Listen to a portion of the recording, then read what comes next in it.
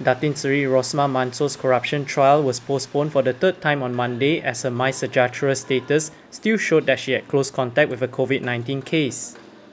Kuala Lumpur High Court Judge Muhammad Zaini Maslan vacated the hearing after Senior Deputy Public Prosecutor Dato Sri Gopal Sri Ram informed the court that Rosmah's MySejahtera status was still orange. Rosmah's counsel Dato Jagjit Singh assured the court that his client will be attending the next trial date. The court fixed December 23rd and 24th and 6 more days next year for the trial. Justice Muhammad Zaini also said he would take into consideration Sri Ram's suggestion for a hybrid proceeding to ensure the continuity of the trial without further disruption. Rosmah is facing a charge of soliciting 187.5 million ringgit and 2 charges of receiving bribes from Jepat Holdings Sendirian Berhad Managing Director Saidi Abang Samsudin to secure a solar hybrid power project for rural schools in Sarawak.